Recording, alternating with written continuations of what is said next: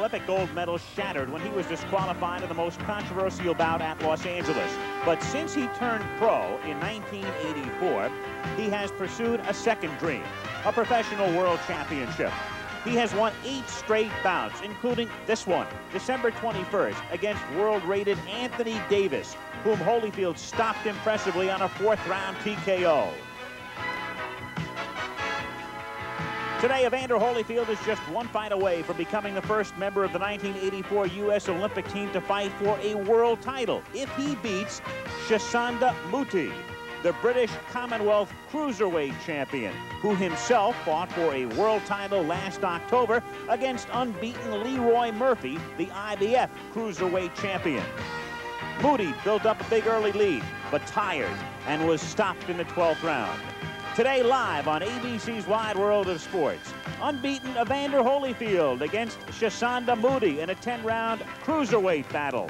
And Chisanda Mutti, in training for defense of his British Commonwealth crown, he was training in West Germany. The two were paired. They're both ranked in the top 10 right now, and it should be a pretty interesting test for one Evander Holyfield, who comes in right now with a chance for a title shot. Now on the 23rd of March, it will be Dwight Muhammad Qawi taking on Leon Spinks for the WBA Junior Heavyweight Championship, which is roughly the equivalent of the WBC Cruiserweight division. The winner of that fight will meet Holyfield, assuming Holyfield gets by this one. Now, Evander Holyfield went into the 1984 Los Angeles Olympics, certainly not the most heralded of the Olympians, but he probably came out with the most notoriety as we look at his recent history.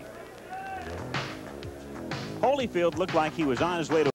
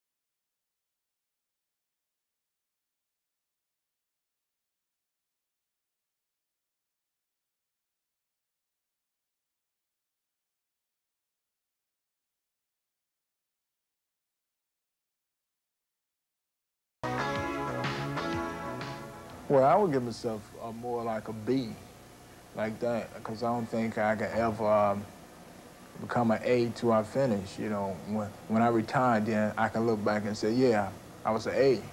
But, you know, as long as I'm in this boxing thing, I got to keep myself on the level of B. That means I got to get better each fight. Well, I'm delighted to be joined by our new boxing analyst, Alex Swallow, who made his debut a couple of weeks ago. And Alex, not only have you followed professional boxing, but amateur boxing through the years, you've watched Holyfield since early on in his amateur career. He now has a chance to become the first of the Olympians to fight for a world title. Is he ready this fast? Well, Al, boxing old-timers would be horrified to hear of a fighter fighting for a world title in his 10th professional fight. But Evander Holyfield, in my opinion, is ready for 2 reasons. One, his own ability. He has been very impressive in his 8 fights to date. He has shown that he has retained his power. He puts punches together very, very well, and he has the competitive fire to take on an opponent when he's in trouble and to take him out. The other reason I think he's ready is because the cruiserweight division itself is very, very weak. And at this point, after only 8 professional fights, I think Evander Holyfield is ready to take on anyone in that division. Well, Chisanda Mutti, the man he's taking on, almost held the crown, and it's only because of very bizarre circumstances that he is not the champion right now. There are very few circumstances more bizarre than when Chisanda Mutti fought Leroy Murphy for the cruiserweight title last October. This is action from round 12. Watch the right hands of both fighters. Right there. They both landed simultaneous right hands, and they both go down to the canvas. This has the potential to be a double knockout. Referee Larry Hazard comes in, and he is counting for both fighters. The fighter that gets up and beats the count will be champion. Here he's counting. Murphy gets up. Hazard moves to count for Chisanda Mutti, and Murphy was the champion. Mutti lost his title shot. He's back here looking to get that title shot back by beating Evander Holyfield today. Holyfield, 23 years old, Mutti, 28. The weight disparity there, Holyfield 184.5, Mutti 192, and a 2.5-inch reach advantage for Holyfield. Alex, how do you see this fight going? Well, I think, Al, that Holyfield is just too strong and too quick for Mutti. I would expect him to put pressure on from the opening bell, try to relax, try to pace himself. His trainer, Lou Duva, and George Benton, the other co-trainer, have been trying to work to get Evander's defense better. He is easy to hit. Sometimes he concentrates so much on his offense that he forgets to move his head. So I think a thing to watch for in this fight is, has Evander improved his defensive ability enough to be able to challenge for a world title? A loud and a boisterous and obviously a partisan crowd. I think you could hear the strains of Born in the USA as the backdrop for our scene set, as has been the case with all of the Olympians. So many fans have followed their professional careers. They've been greeted warmly, toasted wherever they've been, and here we go as Evander Holyfield tries to stay unbeaten, tries to increase his record to 9 victories and no defeats against Mutti, who is a reported 28-5 with 2 draws.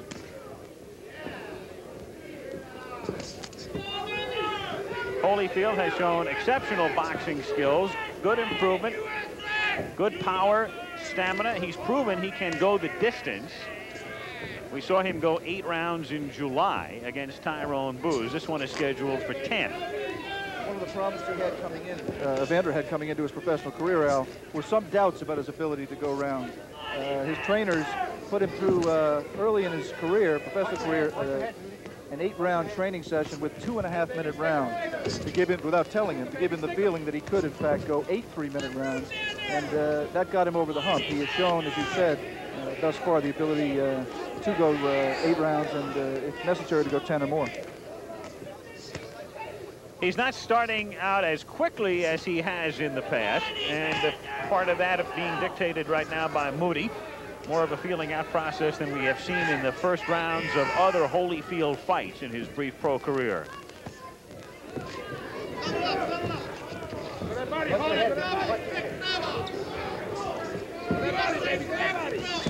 Halfway through round 1 in Lancaster, Pennsylvania.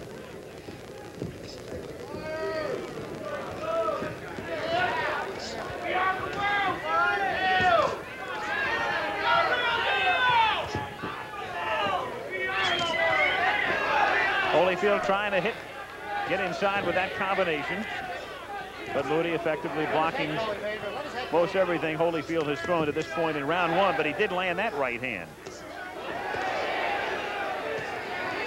That right uppercut that Evander landed a few seconds ago, Al, would be a good weapon for him to try again.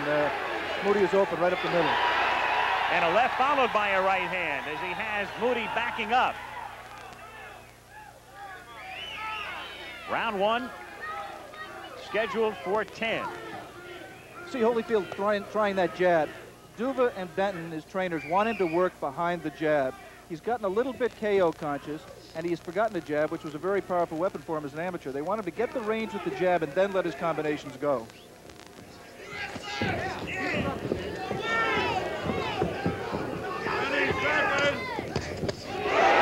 follows a couple of jabs with a good right hand and another right hand.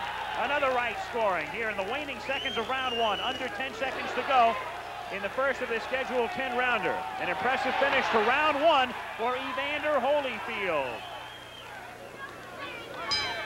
Pennsylvania, 5-point must. Standing 8 count at the referee's discretion. Doctor can stop the fight at any time. And the 3 knockdown rule is in effect. 3 times down in the round and you're finished. Holyfield, who had a good spurt early in round 1 and finished strong in round 1. In the second round now against Chisanda Mutti, originally from Zambia, now fighting out of Dusseldorf, West Germany.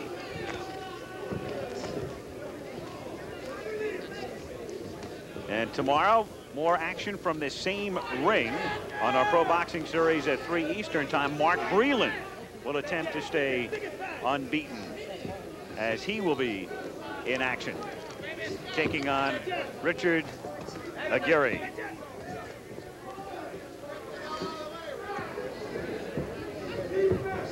Holyfield taking his time. He's really waiting for Mutti to punch, trying to create some opportunities for himself. He might try to move side to side to create his own angles to land punches. Put the right hand into the body.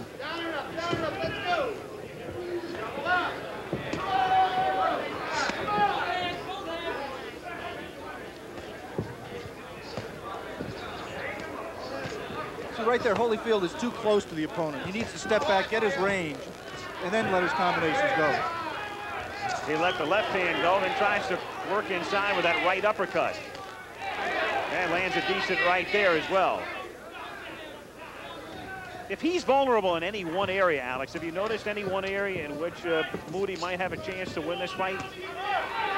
Well, if I were an opponent or a trainer for a fighter who's going to go in with Holyfield, you'd have to find a way to stay away from his power.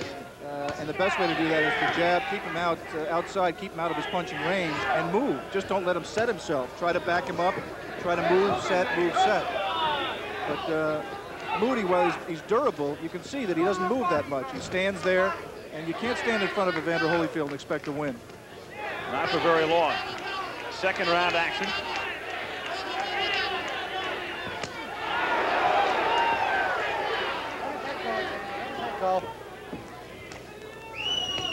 Final half minute of round 2. Evander Holyfield 8-0 as a professional with 5 knockouts. The bronze medalist in the light heavyweight division at the 1984 Olympics under most unusual circumstances. But a man who has made solid and steady progress as a pro and hopeful of gaining a title shot. End of the second round at hand.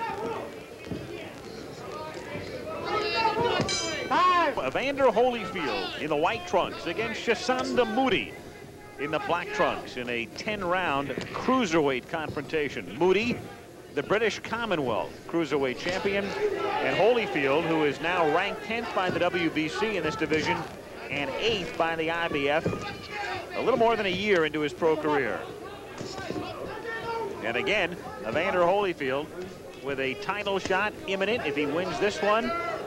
Then later this month, Dwight Muhammad Qawi meets Leon Spinks for the WBA Junior Heavyweight Championship, roughly the equivalent of this division in the WBC.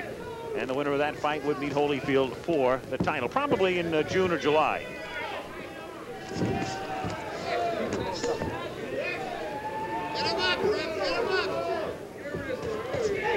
Holyfield tries to come in with a right, back of the left, and does. A couple of left hooks, another right hand. And Mutti in danger. Mutti absorbing another right hand. Mutti backing up. Holyfield still stalking him. Mutti for the moment weathering that brief storm, but another good right hand got in between the leather. You see the durability here of Mutti. He's not the kind of fighter traditionally who has been able to be knocked out with one punch. You have to put punches together like Holyfield has done right there, and this fight is over. It should be. That's the knockdown here in round 3, and the referee signaling an end without even beginning the count. Tony Wolf, knowing that Mutti was in desperate trouble, he was hung up against the ropes, and that enabled Holyfield to get in a couple of extra punches, and that spelled the end for Chisanda Mutti in this scheduled 10-rounder. So Mutti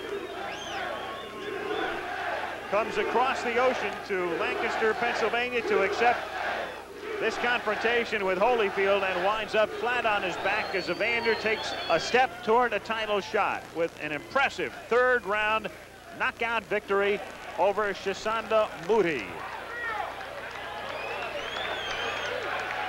Evander Holyfield now with a mark of 9-0, 6 knockouts. We want to alert our local stations. We will be taking a station break for you momentarily. Mutti has gotten up. They have put him on the stool. And we'll take a look at the replay of the knockout, third round. An accumulation of punches, really. The right hand there was the one that did the final damage that put Mutti over the ropes. Referee moves in there, maybe a punch late, takes Holyfield away, and as you said, Al, doesn't even bother to count, fight's over. So Holyfield is the winner, and we'll be back with more of ABC's Wide World of Sports right after this word from your local station. So how did you feel then coming out for round 3? Did you anticipate the end at hand? Well, I didn't think it was going to end, but I started hitting the guy with the body shot early in that round. And he started dropping his guards, and that's when I was able to get a left hook and right hand behind. We'll take a look at this knockout right now, and let's talk about also the title shot that's coming up for you. Do you feel ready for it? Well, I'm more than ready for it. I got my mind together. I got my belief. You know, I accept the Lord Jesus in my life, and so that's the strength of my life, accepting the Lord Jesus. This was the end of the fight, which came right here, and little doubt in your mind, I'm sure the referee made the right decision in not even beginning the count there. Yes, he made the right decision because the guy, he was really out. He was halfway out on the rope, but I wanted to make sure he wasn't going to get back up and start protecting himself, so I hit him with a couple more shots to finish him off. Generally, are you pretty happy? Have things gone as you had planned and had hoped at the beginning of your professional career? The thing is that things are progressing a lot faster than I thought it would, but with the competition and the way I came along, it's jam up. Now, obviously, you will watch with great interest when Kwawi meets Spinks. So would one man be better suited for you than the other? Well, I think really I think Spinks would be better for my side because Kwawi, he barbs a lot, and which that's a little problem I'm working on, working with shorter guys that barb a lot. Okay, we congratulate you, Evander, and right now we're going to take a look at World Cup Boxing, which was taped earlier in Seoul, Korea. Al Troutwig was there along with Alex Swallow.